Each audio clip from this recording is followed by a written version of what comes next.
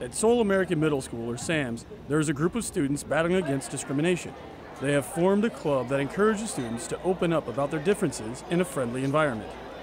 Well, Diversity Club is basically about LGBT and different races, but this month is LGBT Pride, because we've noticed that there are some kids at our school who are LGBT and don't feel comfortable about talking about it, but we've kind of made this group to make them feel okay, and just if they're being called a name, they could just come and talk to us. To emphasize the lesbian, gay, bisexual, and transgender Pride Month, they have come up with a rainbow-colored bracelet that holds many meanings. They're just different colors to show that it doesn't matter if you're LGBT or you're a different race or something else.